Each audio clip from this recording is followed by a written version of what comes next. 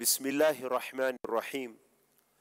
الحمد لله العلي الأرفق وجامع الأشياء والمفرق ذي نعم الواسعة الغزيرة والحكم الباهرة الكثيرة، ثم الصلاة بعد والسلام على النبي القرشي الخاتم محمد خاتم رسل ربه وآله وأصحابه الأبرار الحائز مراتب الفخار. أما بعد، عباد الله، أوصيكم ونفسي بتقوى الله، فإنها وصية رب العالمين للأولين والآخرين، كما تصرح بذلك في محكم تنزيله. أعوذ بالله من الشيطان الرجيم: ولقد وصينا الذين أوتوا الكتاب من قبلكم وإياكم أن اتقوا الله. عباد الله، أوصيكم ونفسي بتقوى الله، فإنها وصية خير الأنام نبينا محمد عليه أتم الصلاة والسلام، كما جاء عنه في نصيحة قدمها إلى صاحبه قائلا: اتق الله حيثما كنت وأتبع السيئة الحسنة تمحوها وخالق الناس بخلق حسن. عباد الله، أوصيكم ونفسي بتقوى الله، فإنها رأس كل خير، وإنها سبب الفوز والنجاح والفلاح في كلي دارين، كما جاء في كتاب الله العزيز: أعوذ بالله من الشيطان الرجيم، إن للمتقين مفازا. أما بعد, dear brothers and sisters in Iman, after praising Allah subhanahu wa ta'ala and praying for His mercy and salutations upon the Prophet sallallahu alaihi wasallam, I begin this khutbah by giving myself and giving you the same piece of advice that Allah subhanahu wa ta'ala gave to those who came before us, the same piece of advice that the Prophet sallallahu alaihi wasallam gave us.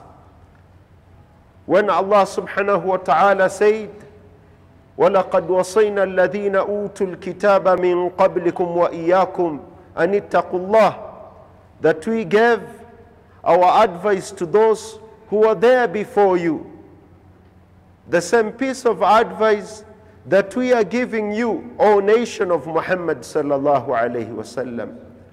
Which advice is that? Anittaqullah, be God conscious, be God fearing, be God conscious, be God fearing.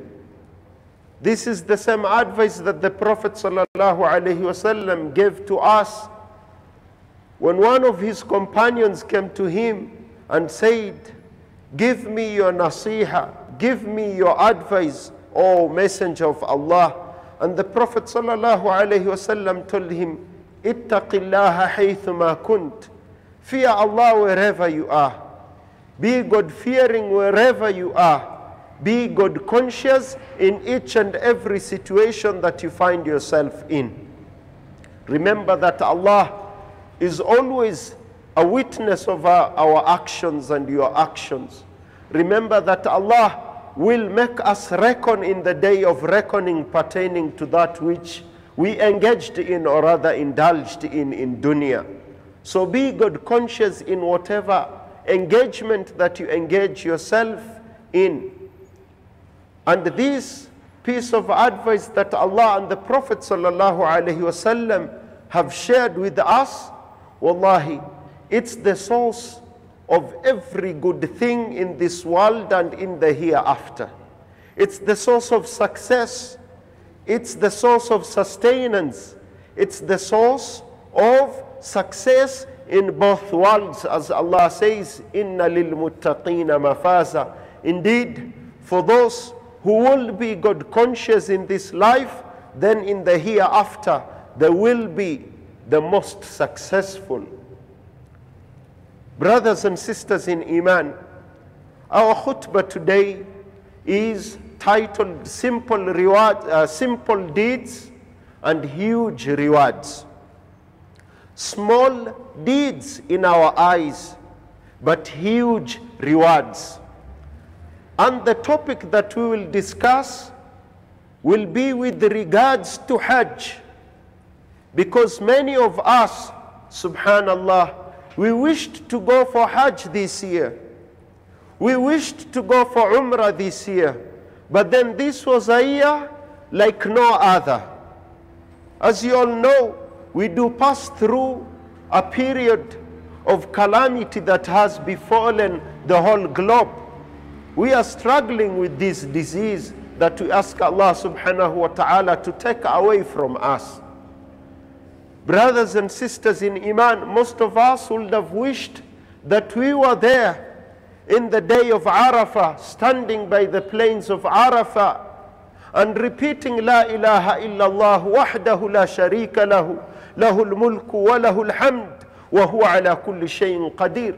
Most of us wished that maybe we will be going around the house of Allah repeating the words labbaika la sharika laka labbaik. Most of us would have wished to be amongst those who will shave their heads in the day of Eid al-Adha.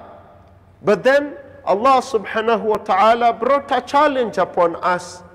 And as it was witnessed, most of us could not go for Hajj. But then the concept that I would wish us to take at home today, it's not about Hajj. It's not about the thawab of Hajj only, but rather it's about the concept that Allah subhanahu wa ta'ala rewards us in a bountiful way. Allah subhanahu wa ta'ala gives us His bounties without measure. He doesn't care what you do.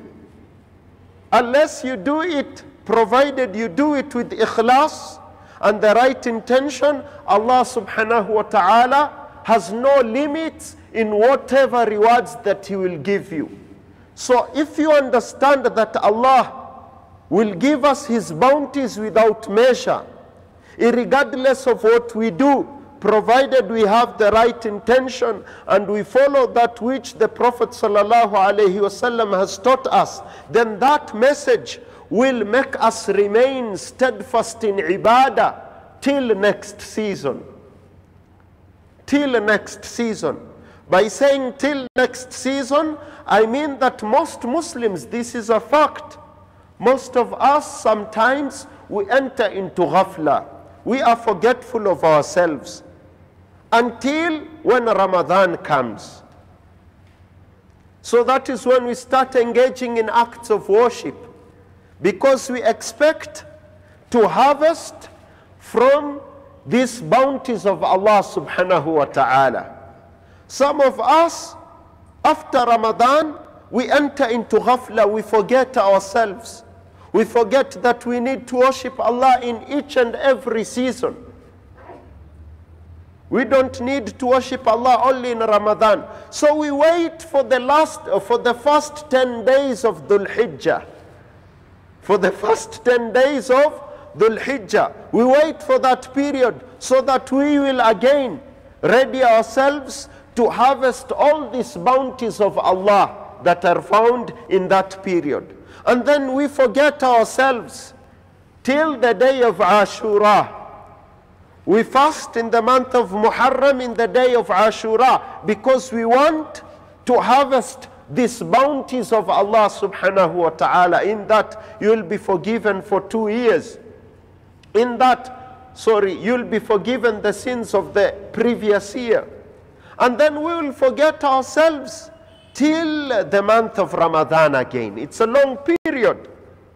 So the catalyst, the motivation that motivates us in worshipping Allah in Ramadan is we want all the bounties of Allah. We want these rewards that are found in Ramadan. The motivation that makes us motivated to worship Allah during the first 10 days of Dhul Hijjah is because we know we have bounties of Allah given in those days. The motivation that makes us to fast and worship Allah in Ashura in the coming month is we are motivated by the fact that we'll get more rewards, huge rewards from simple deeds. This motivation never ends, brothers and sisters in Iman. This motivation should remain with us, wallahi ila lahd, till when we are buried in our graves. Why? The opportunities are always there. The opportunities are always there. So today I would wish for us to address Hajj. And we will see that the bounties of Hajj are not only limited, the rewards that are given for Hajj are not limited in a specific period, but they are there with us in each and every day under the sun. So let us remain motivated and steadfast in worshipping Allah subhanahu wa ta'ala. Let us not worship Allah seasonally. If we are motivated by the fact that we'll get more rewards from simple deeds, then wallahi, the motivation is always there. The rewards are always there, but only for those who are smart enough. So I would wish for us to look at Hajj. How do we get the ajr, the thawab, the rewards of Hajj even without having a visa or a passport or boarding a plane? Brothers and sisters in Iman, listen and listen carefully. And remember, the message is what? If we worship Allah in these seasons because we are motivated by the fact that simple deeds have huge, humongous rewards, then let us stick motivated, because wallahi, these bounties of Allah, ذَلِكَ فَضْلُ اللَّهِ يُؤْتِيهِ مَنْ يَشَاءُ وَاللَّهُ ذُو الْفَضْلِ الْعَظِيمِ. These are the bounties of Allah. He gives them to whomever He wishes. And Allah is the most bountiful. He gives without measure. The Prophet ﷺ taught us in the hadith which was reported by Anas bin Malik radiyallahu anhu ardah in Sunan Tirmidhi. And the hadith is classified as Sahih by Imam Al-Albani alayhi rahmatullah in the book Sahih Sunan Tirmidhi. And Shaykh Ibn Baz alayhi rahmatullah, when asked about the hadith, he said, La ba'sa bihi. This hadith, we can act and work upon it. Listen and listen carefully.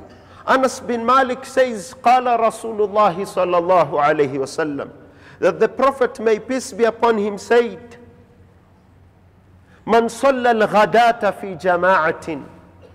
For a person who will attend al-ghadata is a name which was used to refer to Salatul Fajr. It was also known as Salatul Ghada. Man salla al-ghadata fi jama'atin. For a person who will attend Salatul Fajr in Jama'ah. And here scholars say this is not only limited to Salatul Jama'ah that is offered in the masjid, بل ويشتمل على جماعة السفر. It also covers the Jama'ah that people pray together when they are in a journey, provided that they pray together in Jama'ah. وصلاة المرء في بيته إن كان معذورا جماعة مع أهله. And the prayer that a person will pray in Jama'ah with his family, provided that they have the udhr of praying at home. That is also referred to in this hadith. So don't ask me, what if I'm a woman? My best salah is at home. Won't I get this reward? You will get this reward insha'Allah, provided you pray in Jama'ah with your family members who pray at home. And this should encourage us men, that we attend Fajr in Jama'ah, and we encourage our family members to pray Fajr in Jama'ah.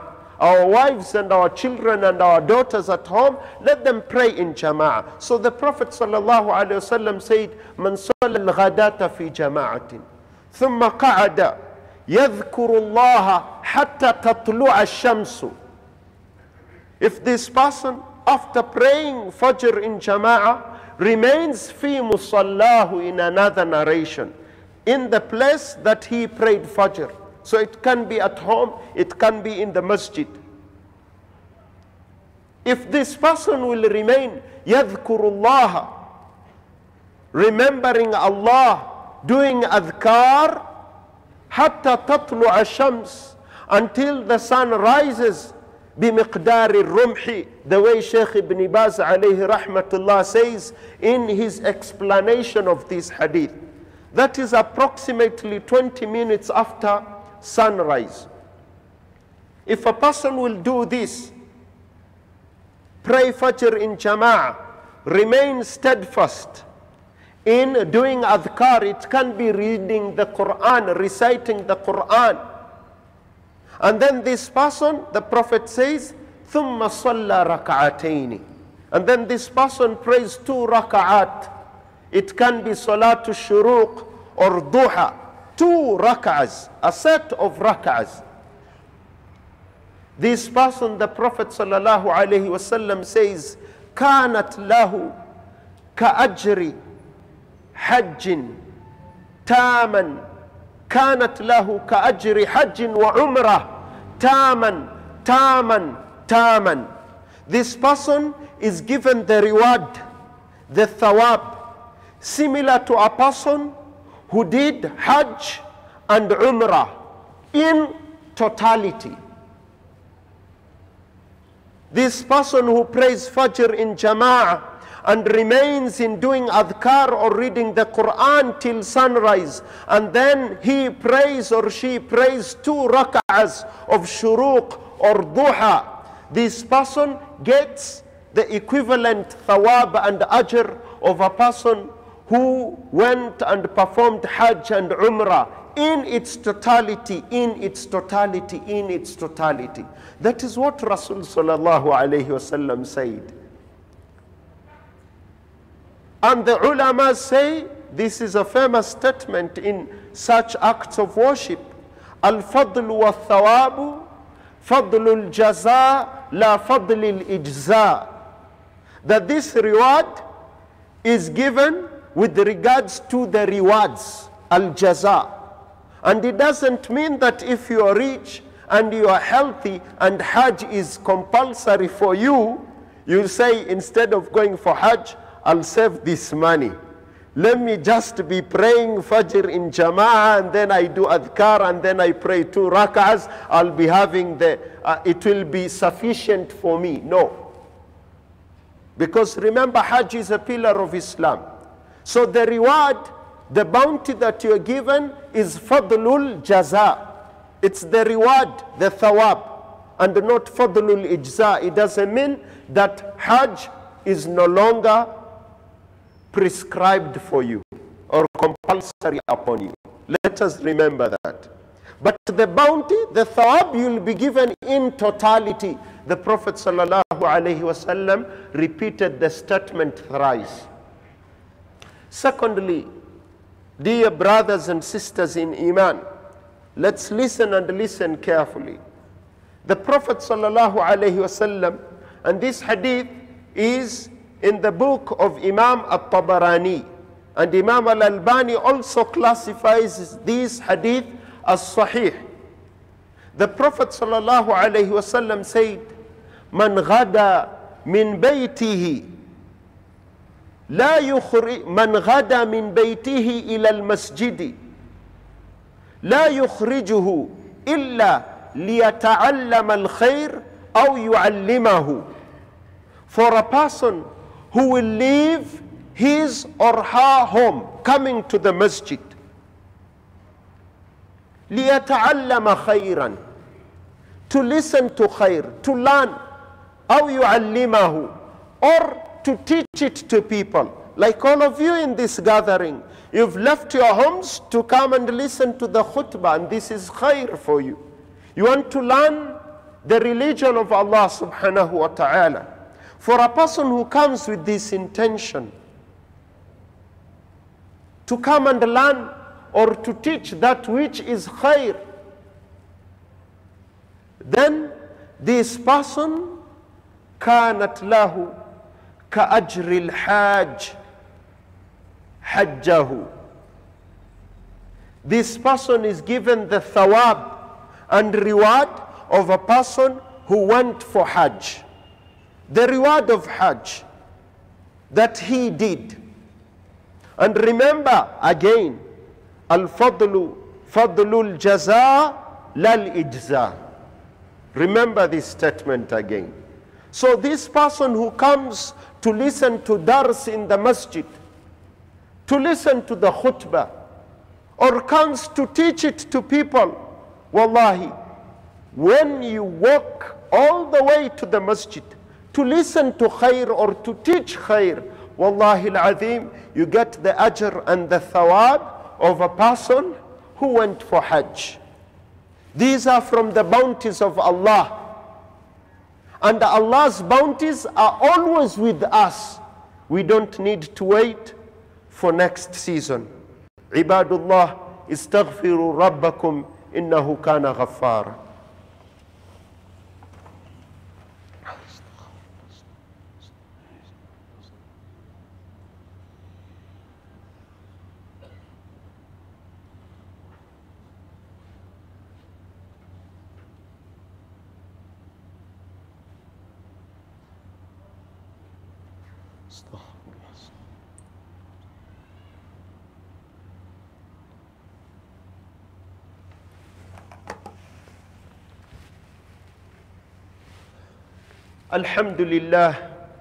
الحمد لله الذي جعل في كل زمان فترة من الرسل بقايا أهل العلم يدعون من ضل إلى الهدى يحيون بكتاب الله أهل العمى ويصبرون منهم على الأذى فكم من قتيل للإبليس قد أحيوا وكم من ضال تائه قد هدوا ثم الصلاة بعد والسلام على النبي القرشي الخاتم محمد خاتم رسل ربه وآله وأصحابه الأبرار الحائز مراتب الفخار أما بعد عباد الله فلتعلموا أن فضل الله معنا دائما ولا تزال عنا فضل الله معنا دائما لذلك من يعبد ربه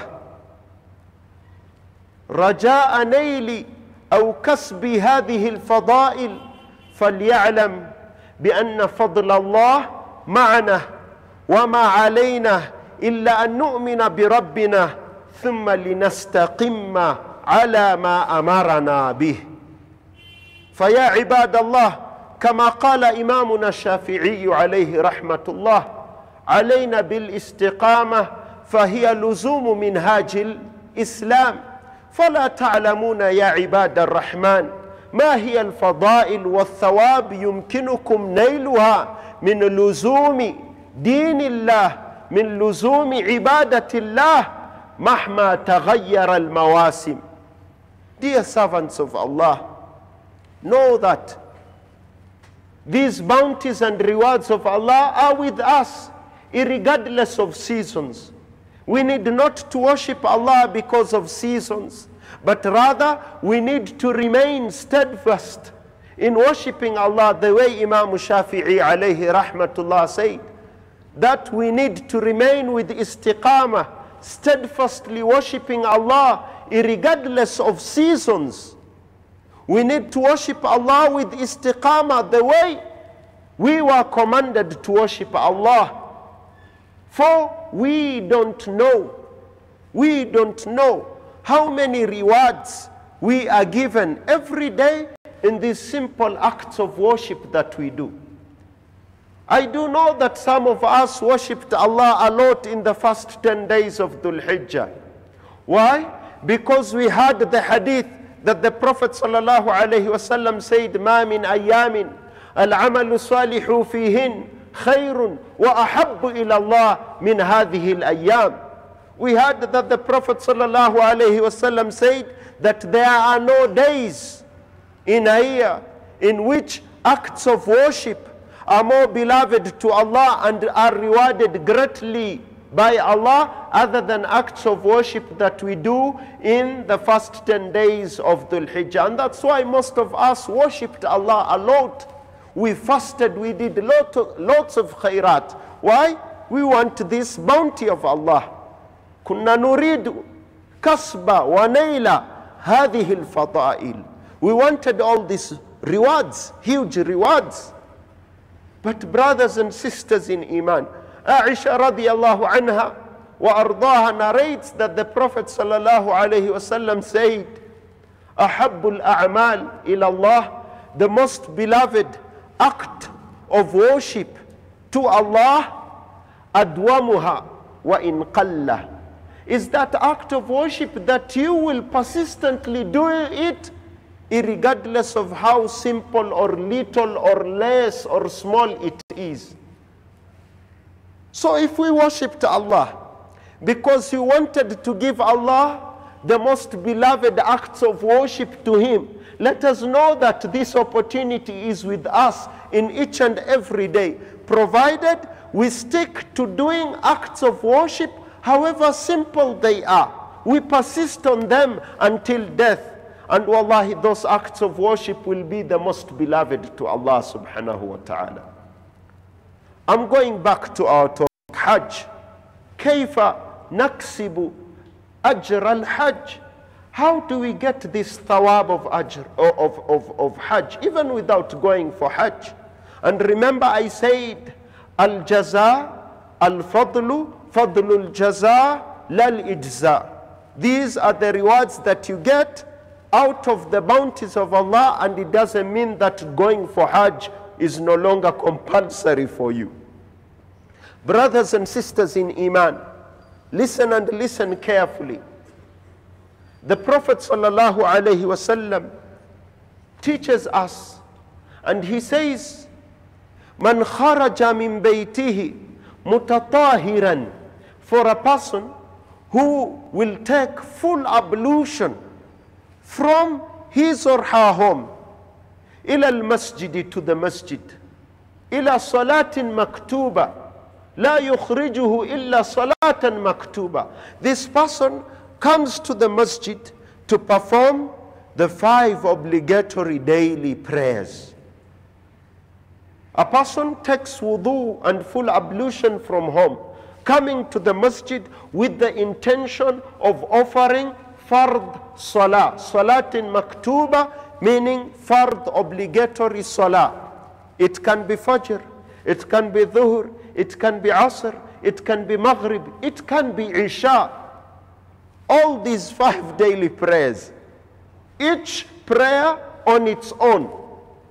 So you can live in one single day, but you have the thawab of a person who went for Hajj and Umrah 7 times from every single day.